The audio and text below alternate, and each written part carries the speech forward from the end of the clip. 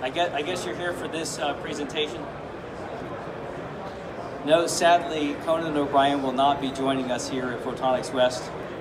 In his place, though, we have William R. Benner Jr., President and CTO of Penguin Laser Systems. Thank you. So today I'm going to tell you a story about my company, who we are and what we do. A story about the scanners we use, galvanometer scanners, and their history. And finally, a story about what we're doing in galvanometer scanning in my company, Penguin. So who we are, Penguin Laser Systems has been in business for 33 years. We are the best known company for producing software and related control hardware and lasers for the creation and performance of laser light shows all around the world. So wherever you see a laser show, whether it's at a theme park, amusement park, in a movie theater, or a concert, or anywhere, even in your local pubs and clubs, that's our software and hardware that are controlling these lasers. So I'll tell you a little bit about the lasers themselves. And these days they're very simple. They used to be much more complicated, but these days a laser projector for laser light show applications is very simple. It just consists of one or more lasers and the scanners. There are a couple of other things such as power supply, combining optics, and some safety systems, but it's pretty much just the laser and the scanners. The scanners that we use are galvanometer scanners. Now, many people around here may know galvanometer scanners for their use in things like laser marking, laser cutting, materials processing of various kinds, and that sort of thing, as well as laser light show and display applications. What's interesting is, as mundane of an application as laser light show might sound, laser light shows are actually the most demanding application for a galvanometer scanner. And the reason is because of the wide variety of images that laser galvanometers are doing with laser light shows. At one moment, it could be a scan field that consists of random dots where the laser has to jump all over the place.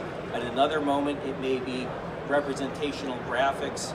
And in another moment, it could be what we call abstract imagery, which is generated by analog synthesizers. So the scanner has to deal with a really wide variety of inputs, and so there is no way to optimize the Galvo for just one narrow set of constraints.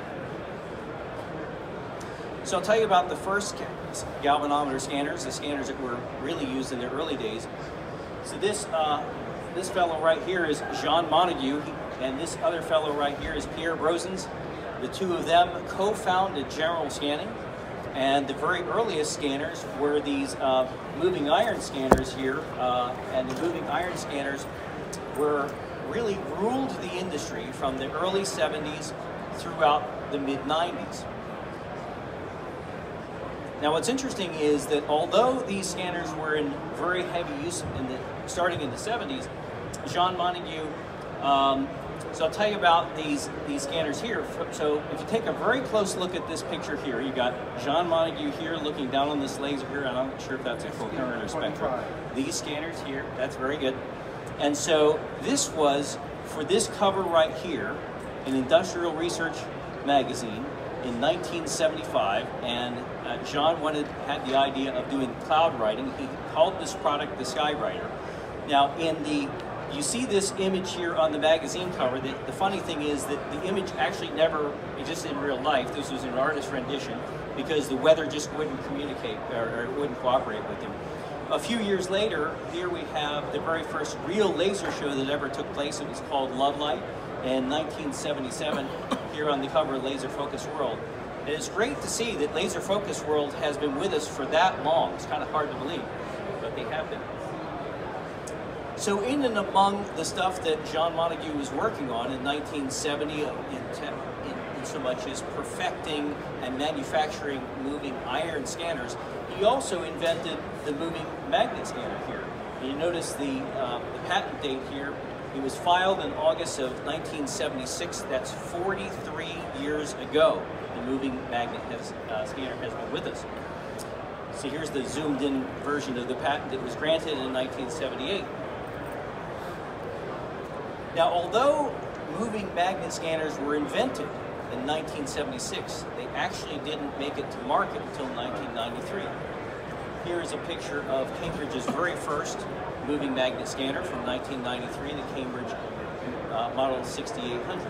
And the reason why there was this long delay between invention, 1976, and final release in about 1992 is because the magnets that were available were not really powerful enough to drive the scanner. They just didn't have the energy density. And finally, in the mid-90s, neodymium supermagnets became available, which really made the moving magnet scanner practical. So why moving magnet? What are the advantages of moving magnet? Well, that can be summarized with these two covers right here. This cover here was made with the original moving iron scanners. You can see that the imagery is rather simple. And this fuzzy stuff around here was made with optical medium at the time. It could have been cellophane, which was very kind of common in use at the time. Lasers were trying to kind of make the imagery as pretty and complicated as they can because they didn't have the scanners to do the complication for them. And now here on this magazine cover is we see moving magnet scanners. So the difference is this, in our laser light show parlance, we call this 12K. That talks about the speed of the scanning.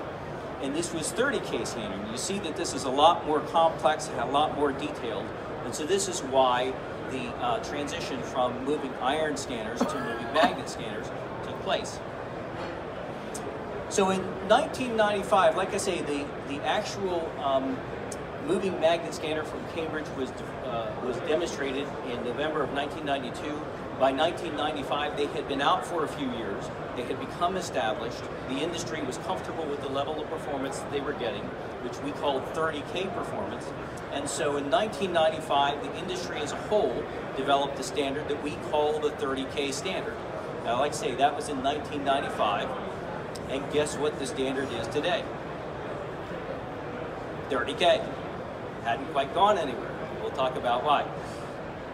But our scanner, so our software, here's 30K. Here's how fast our software can go if faster scanners were available.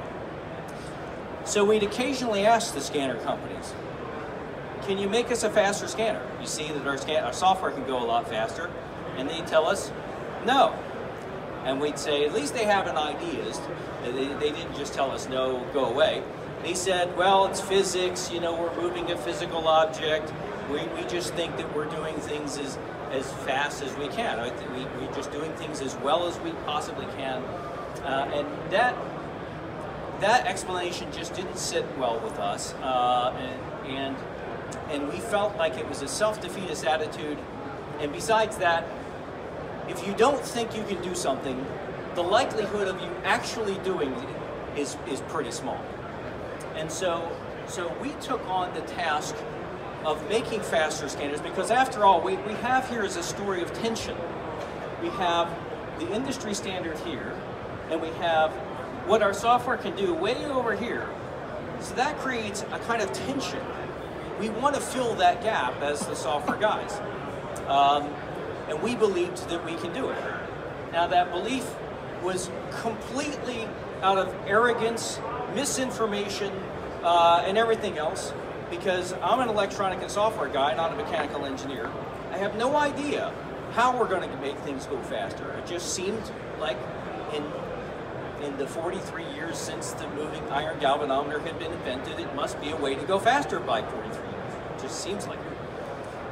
So we want to go faster. First thing we need to do is answer the question, what is faster scanning? If you turn that question around a little bit, the question becomes, well, why aren't you already going faster? What is preventing you from going faster? In this animation here that I had our artists create, we'll see the first limitation.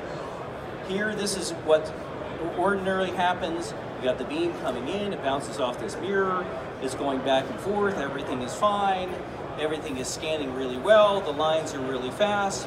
But as we scan faster and faster and faster, I hope Dave will speed the animation up here in a second like this. If you take a really close look, what happens is the entire mirror and rotor starts bending to the point where the image is no longer a straight line. Now for the longest time, we believed that it was only the mirror flexing. We called it mirror resonance. But the reality is that it was really the entire mirror rotor system, and we learned so many years later.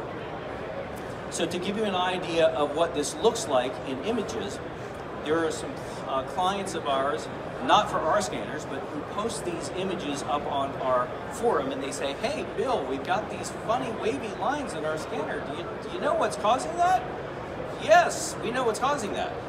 That's exactly what I was just showing you, which is basically there is a speed limit associated with the rotor where if you go faster and faster and faster, eventually the rotor just starts vibrating to the point where it makes all these little wavy lines and essentially corrupts the image. So that is one barrier to speed. Another barrier to speed performance is the heat inside the scanner.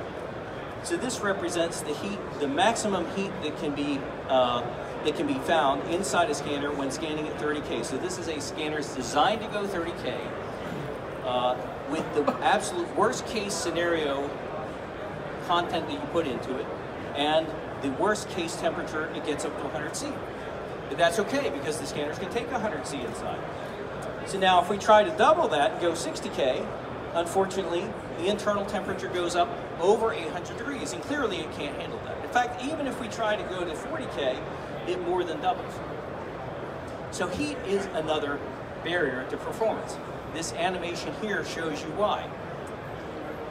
With the conventional design that Jean Montague came up with, the coil wires are put here inside this steel shell. Steel isn't a particularly good conductor of heat. What happens is as you put more and more current in, the heating that heats the coil also unfortunately heats the magnet, and magnets hate heat. And the only pathway for the heat out of the magnet is in this area here, which is just filled with epoxy. It's just also another not particularly good pathway out of there, the magnet for the heat. So these are the two problems that is the barriers performance. One of them is the resonances, and one of them is heat. So I'll tell you the solutions that we have come up with to deal with each of these problems. The very first solution is to make the rotor stiffer. In these two pictures, this top rotor is actually our rotor. This bottom rotor is one of our competitors' rotors. If you take a look really right here, you'll notice that the diameter of the shaft is bigger. You'll notice that the amount of the magnet that is captured by this little stub end shaft is greater here. You'll notice that the color of the magnet is different. This is actually a plated magnet, and our magnet is actually not plated. It's completely unplated. And so it's a different type of material. It's stiffer. It produces a higher magnetic field, and this gap here is bigger, allowing you to put in a thicker mirror. And not only that, but we have this extension, much like these seats. This supports not only your butt, but also your back. You're very secure. This is more like a bar stool, which as I think about this is kind of funny. You know, really you need back supports on bar stools, if you think about it. What's going to happen at a bar? It makes perfect sense that you would want the bar stools to also look like our shafts. So we've made the shaft thicker. In fact, the stiffness of our shaft is 2.5 times that of a competitor's scanner. In terms of the heat, we have completely redesigned the motor design. Here you see the original conventional galvanometer running at its thermal limitation. And these aren't artist renditions. This is renditions from FEA thermal analysis software that shows the magnet's 100C, the coil gets up to 130C, the steel shell is around 40, here's the pathway out, and here's our scanner doing exactly the same job as this. What you see is that, for one thing, the coil is buried in steel. Any heat generated by the coil is carried away immediately. A little bit of it goes into the magnet, but we've got things that are very close to the magnet where the pathway, if the magnet does happen to get heated a little bit, we've got a great pathway out of the magnet for that heat to travel. So it runs cooler. So we've tried to come up with a moniker that explains what it is that we've done. We created a division of my company called ScannerMax. We just took scanners and took maximum performance and shoved the two words together and come up with a little moniker here, stronger, cooler, faster. These aren't 3 words that we happened to pull out of the air. these are 3 words that try to describe what it is that we've accomplished here. We have a stronger rotor and shaft. That shaft has a stronger magnetic field, a stronger mirror mounting mechanism. We've got stronger bearing materials, and the position feedback, the signal to noise ratio is much higher. The motor magnetic design, as I've shown you all, is very cool. We stronger plus cooler equals faster scanner. So we've created a series of scanners that we call the Saturn series. This offers the highest RMS performance of anything available. We have a line of mirrors and mounts available right now that cover 2 to 10 millimeter aperture, delivering 3 to 4 times the speed of previous generations of scanners that we call conventional scanners. So this gives you some examples of what's being done today with our scanners. As you see here, this abstract image has many tiny little lines, many starts and stops, many little dots and stuff like that. And this represents the kind of thing that our customers are doing today with our Saturn 1. While we were developing this high-speed scanner, a customer came to us and said, you know, this high-speed stuff you're working on is really cool, but we got an application that requires something smaller, lighter. It's for a handheld instrument, and it has to be lower cost as well because it's for consumers. What can you do for us? So we took on that task and developed something that we call the Compact 506. It was originally developed for small mirrors, but then just for the heck of it, just kind of for the fun of it, I took a 1-inch round mirror and put it on that sucker, and just for the heck of it, I wanted to see what this thing could do, and it was amazing the performance I could get out of this thing. So that inspired us to make an entire range of scanners, which I'll show you in a second. But this is a real game changer because here's our Compact 506 with a 10 millimeter 40-degree Y mirror on it. And you can see actually the mirror is bigger than the scanner. In this industry, it's most often the case that the scanner is much bigger than the mirror. So here's our competitor's 10 millimeter scanner. And the Compact 506 with the mirror weighs 13.5 grams. And just for the heck of it, I put this sucker on a scale and it weighs almost 250 grams. And I forget what the multiplier of that is, like 26 times heavier. When you put these things into a mount, an XY mount, it weighs more than a pound. So here's our Compact 506, and in the next thing, you see, it's all the same scanner in this. So here we have 3 millimeter all the way up to 10 millimeter. And the performance is really amazing with this little sucker, at about 1/3 the cost of conventional galvos. So, while we were developing all of this, we were looking at trade journals, newspapers. There was the news. You could see it in the news. All you had to do was look at it. High volume applications are coming that sure do look like they're going to need some scanners. Like, for example, 3D printers, self-driving cars, obviously. This thing's in the news practically every day. And consumer laser displays, which is something we've been hoping would happen for a really long time. This was in the news, but nobody was developing scanners for this. This is Wayne Gretzky. He's one of the most famous and prolific hockey players that ever existed. And he was famous for saying when the reporters would come up to him and say, how do you do this amazing thing? How is it that you are so much better than everyone else? He said, well, I don't skate to where the puck has been, I skate to where the puck is going to be. This is where the puck is going to be in laser scanners. We can see that. We can see that even by cutting the price by a factor of 3, you can't offer a product, a $130 scanner for a product that's going to be sold to the retail customers for $230. It just can't happen, right? So we developed a series of scanners based on a completely different architecture.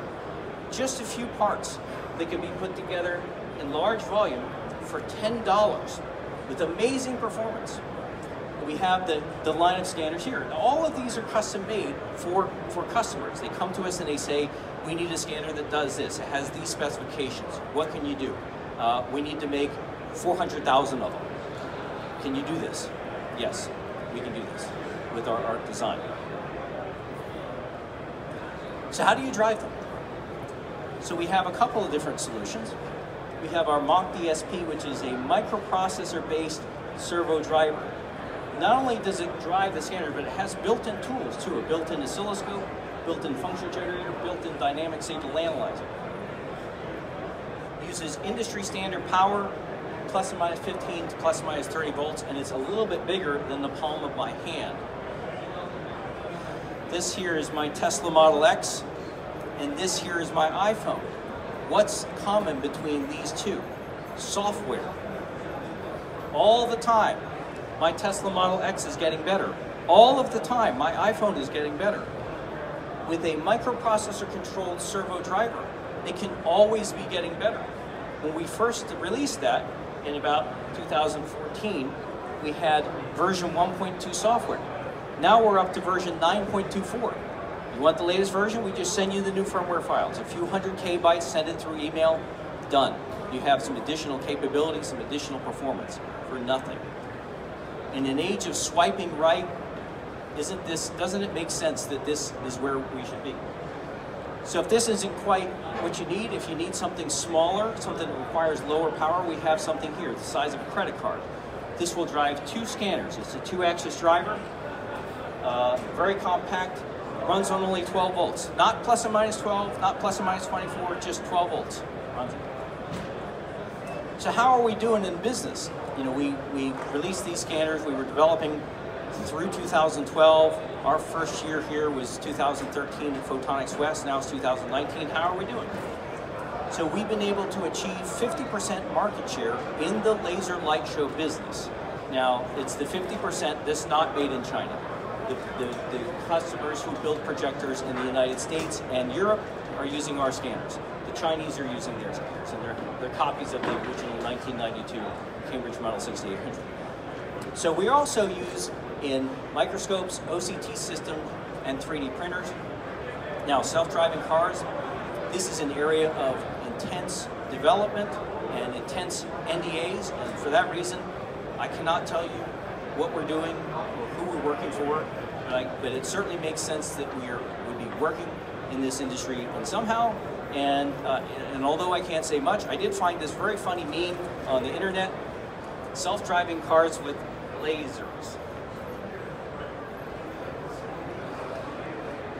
So the 43-year-old design that Jean Montague came up with in 1976 is being manufactured by almost everybody on this trade show floor, except for us. And it just occurred to me that this is like one tool that they are applying for so many, trying to apply on so many different jobs. And as the old saying goes, when your only tool is a hammer, everything begins to look like a nail. But we've got 3 different tools that we can bring to bear for different applications. The Saturn series, which offers the highest RMS performance available at the cost of industry standard galvanos.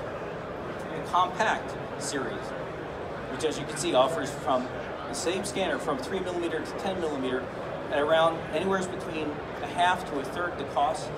Very versatile, lightweight, compact. And our ARC design, which is offers industry standard performance at the lowest possible manufacturing cost. Now, where you learn more about this stuff? www.scannermax, and while you're at it, in the news section, you'll see this thing that says, "Can your scanner do this?" So over the time that our scanners have been available, customers write us emails and they say, "Can your scanner do this?" And I say, "I don't know, let's see." And so we will actually mock up an experiment based on exactly their waveforms, wavelength, scan angle, everything, and we develop reports of this. And the reports show what it will do, the scan speed, the step response, the tracking delay, the power consumption, the heating of the scanner, the heating of the servo driver, a very thorough report on lots of different applications. If you go up there and also go to our YouTube channel, you'll learn about many applications, including these. One of them here, we have compact scanners running 72 degrees by 92 degrees. Another one, 40 degrees by 80 degrees with 10mm beams at very high speeds. We do this every month. We ship many systems that do this. Galvo scanning at 2 kilohertz at 16 degrees. All this stuff is unbelievable. And something we just delivered last week is a system that will display 1,000 patterns per second. Not 1,000 hertz, 1,000 actual patterns per second. You can check it out on Can Your Scanner Do This? It's noted up on our website. So we have a booth here at Photonics West. It's booth 2343. We've also brought some information packets if anybody's kind of immediately interested. We like the tough jobs, folks. Laser marking, that's really a very pedestrian thing. We like the stuff that catches scanners on fire for everybody else. So if you've got a really challenging application, whether that challenge is performance or price or volume, those are the kind of applications we like to hear about. And so now one thing is, if you're really curious about how it is that we were able to get performance so much faster than everybody else, I did write this book. It's a book on all kinds of laser scanners. It covers polygons and electro-optic and acousto-optic and MEMS. It has a special emphasis on galvanometer scanners. But chapter 20 of the book tells you exactly how we actually did what we did. And goes into very deep details, gives you formulas and FEA plots and everything else, and it shows you exactly how it is that we were able to get 4 times the performance of the conventional galvo. So that's my presentation. I hope you like it.